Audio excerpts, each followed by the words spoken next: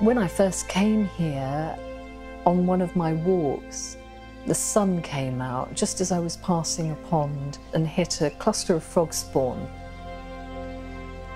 And it projected a perfect shadow print with all the constellations of light refracted off the top of the gel.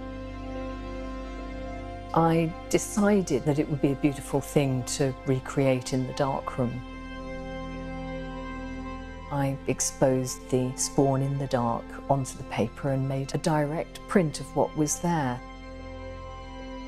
The next day, I noticed that the eggs had grown into fetal shapes, and the following day the fetal shapes had started to get larger.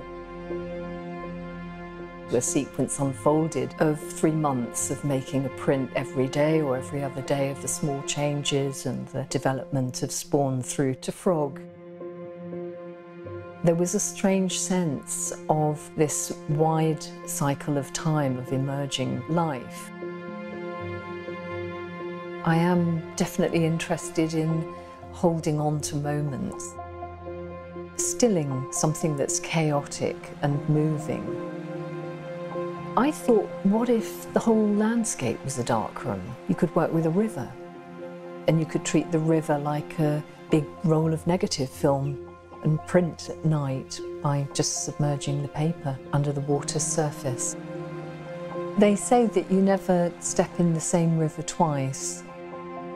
And certainly when you're looking at a river, it's moving so fast, but there's this desire to still the river and show these amazing forms. Photography seems to me very much about trying to capture those moments, to capture time.